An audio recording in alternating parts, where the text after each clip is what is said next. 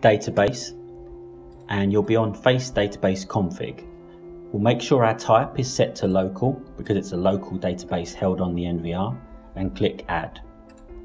It wants us to give it a name, so let's just call it staff, for example, and click OK, and you can see it's been created. So what we're going to do is add someone to the database that is picked up already. If we go to AI search, face detect, and search on the correct channel, you'll see next to each picture of a face that's been picked up, we've got an add to face database button.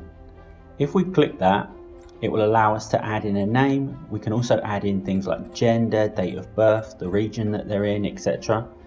And once we've added the name in, it shows me the reference picture and gives me the option for the database I want to add it to. But since we've only got one option, we'll just click the staff database and OK.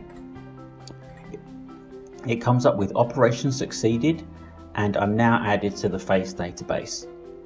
Right click and go to database, and you can see that we've got one registration in there now. And if we go into details, it will show me there, and modeling succeeded.